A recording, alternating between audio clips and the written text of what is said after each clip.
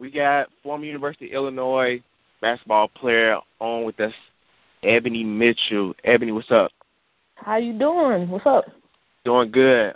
So a lot of things been going on out of Champaign, which pretty much stem from allegations from the football program. A former player called out the head coach and his staff, basically saying they were abusive physically and mentally. Just a couple of days ago, the assistant head coach of the women's basketball program stepped down amid some of the same allegations. Now, I know, obviously, this is a different coaching staff from your time there, but just kind of speak to when you were there, how things were, I guess, from a coaching's perspective during your time under coach law. It was a good time. Of course, we were challenged mentally and physically because that was her job to bring the best out of us. But, you have to remember a coach's job is to bring the best up out of you, and it's their livelihood. So at the end of the day, every coach is dependent on the 18-year-old to give them a living. So, Of course, it's going to be some times where you're going to be pushed to the max, and you just have to remember this is what you came here to do. You came here to represent yourself, your family, and ultimately the university. And to that point, I guess, when you say you're there to represent yourself, your family, and things like that, do you think it's pressure on a player if a coach says, because one of the allegations that were made, a player was asked to play with like a broke toe or a broken foot or something like that. Do you think it's pressure on the player because they're on scholarship to say, okay, I guess I will suck it up and try to go out there and play? I don't think it's any pressure, but if you played basketball or your respected sport for the amount of time needed to get a full ride to any major university, you've played through injuries. So, it's kind of with the player and the coaching, because I've never met a player that hasn't played if they couldn't play. Right. So, it goes hand in hand. It's one of those things that you can't really speak on unless you have the facts from both sides and if you were there. So it's kind of like you have to sit back and wait and see how everything pans out. And it's just one of those things. The new president, he was saying coming into this situation, he was going to basically, he didn't take sides for the players or the coaches, but he did say he was just going to wait it out and see how things shake out.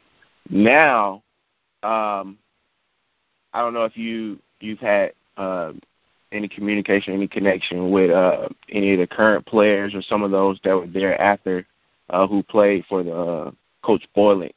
I haven't had any interaction, but I do know a couple of players who are seniors that actually played with me and shared my time there.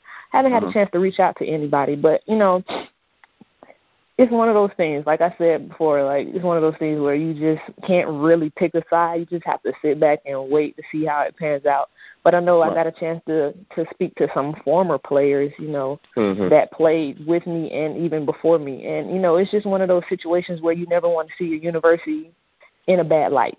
This is a place where we gave our blood, sweat, and tears to, and you never want to see it in a bad light.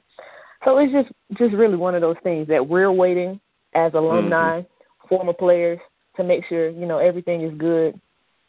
But at the same time, we don't want a place where we gave our all to where, future players are being mistreated. I know a lot of athletes, like you said, they put their blood, sweat, and tears into the work. But at what point is it too much from a coach? Or if you're a player, you say, all right, I know you want me to go out here and give my all. I want to give my all. But how much disrespect or cussing or can a player take before it's like, all right, I can't take this no more?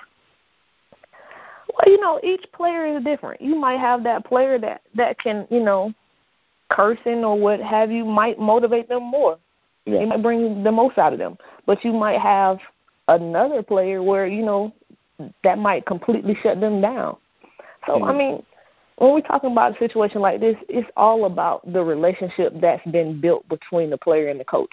it's the coach's job and it's the player's job to be an adult and be like, okay, I know this is your style, but, you know, this and this and this affects me in this way.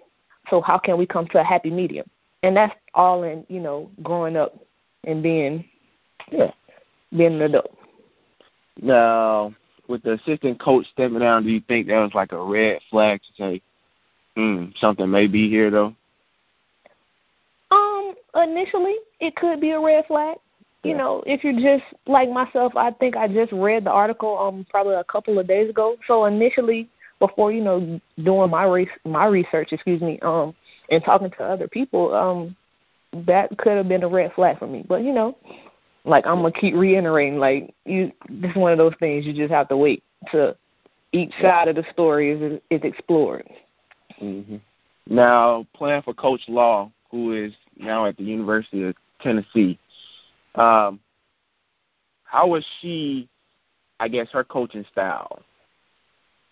Coach Law, when you're playing for somebody that is passionate about the game, she's definitely going to find a way to bring the best out of you, whatever it might be.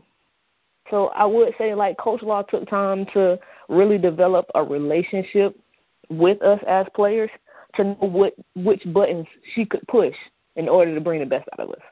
Right. Sometimes we're still human, so sometimes we may not have liked the way she did it, but she knew by taking that time what she had to do in order to get us where we needed to be.